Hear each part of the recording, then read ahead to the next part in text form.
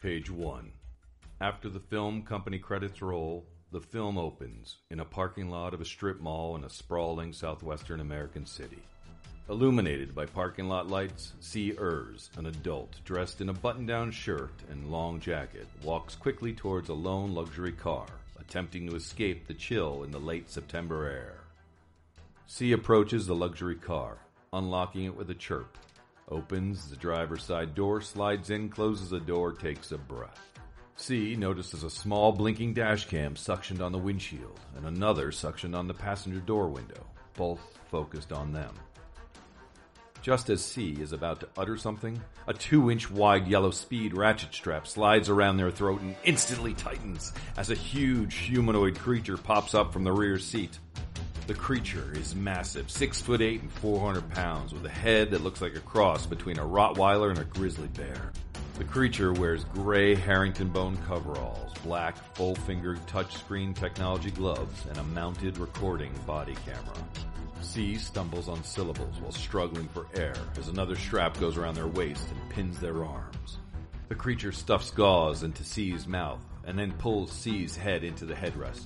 For a second, the creature pauses, looking into the rear view to see the terror and tears pouring out of C's eyes. With its right hand, the creature lines up large stainless steel clippers with the top of C's right ear. C screams in muffled horror. Then, slowly scissoring, the helix of C's ears separates from the rest of their cartilaginous tissue. Blood flows. Flesh falls. In a series of quick cuts, or edits rather,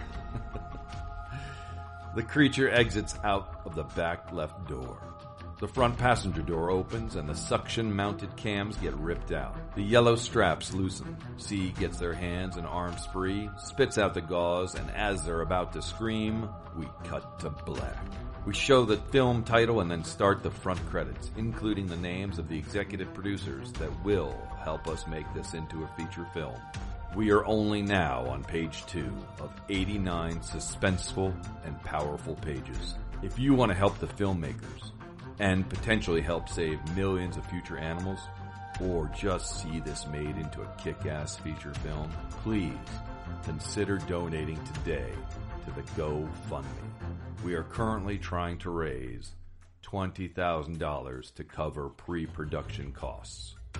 If you're interested in producing, or investing, or being involved, please feel free to reach out. Thank you.